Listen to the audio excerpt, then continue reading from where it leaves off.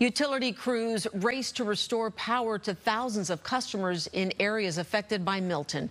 Jonathan Seri has more on those efforts and the president's visit to Florida over the weekend. It's a massive effort to get the lights back on for 3 million customers who lost power during Hurricane Milton. Thousands of linemen from across the country and Canada are working around the clock, and Florida officials say they expect electricity to be fully restored by Tuesday night. We need to make sure our power plants are intact, transmission is intact. Then we have to break it down by customer class.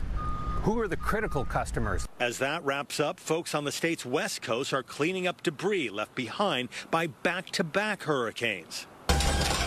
Governor Ron DeSantis has directed 2,800 workers to remove debris over the next 90 days after President Biden agreed to reimburse the state 100% of the costs. This is stuff from Helene, and this stuff from Milton.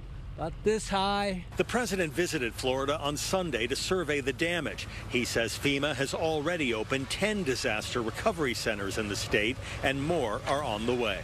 It's in moments like this we come together to take care of each other, not as Democrats or Republicans, but as Americans. But as the cleanup continues, some communities still face the threat of additional flooding, including in Hernando County, where river levels haven't crested yet. Call for emergency services or call our Citizens Information Line. We will come out there. We are ready to respond and evacuate you. President Biden says initial estimates place damages from Hurricane Milton at $50 billion. In Tampa, Jonathan Seri, Fox 32, Chicago.